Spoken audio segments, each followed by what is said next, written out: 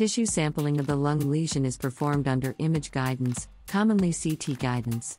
It is often performed on outpatient basis. The patient is placed on the CT table, positioned on the back or belly pending on the location of the lung lesion.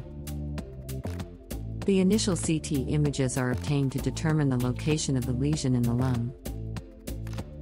The biopsy device cannula entry site is marked on the skin.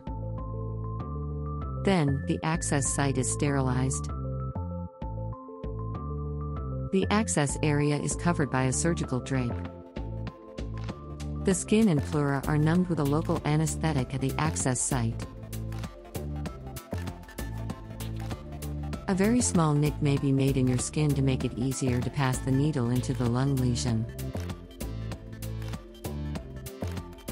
Then, the cannula was advanced through the skin and lung parenchyma to place the tip of a cannula within the lung lesion under CT guidance.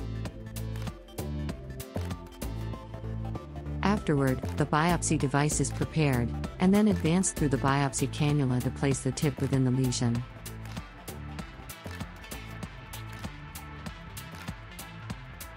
Subsequently, multiple passes are performed to obtain required tissue samples.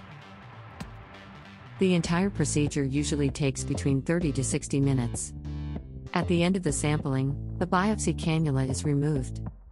Finally, a dressing is applied at the opening on the skin.